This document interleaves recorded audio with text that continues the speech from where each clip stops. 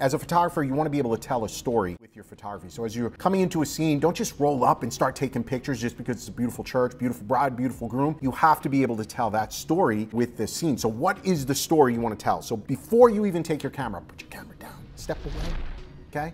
Put the camera down, look at the scene, absorb the scene, and ask yourself, what is the story here I'm trying to tell? Is it the bride walking into the church? Is it the bride in front of the church? And this can be with your bride and or your groom, right? They can both be there. Or your bride and your bride, or your groom and your groom. You're telling a story, it doesn't matter. What is the story that you're trying to tell? So for this scene, we had a couple of stories we want to tell. We just had a bride, and we wanted to have her standing in front of the church with that kind of church in the background. And then we wanted some portraits where she was kind of walking to the church you know, moving as then. So the story would be, right, she's heading to the church to get married, right? Maybe she's late for a wedding day. I don't know. You insert your story however you want it to be.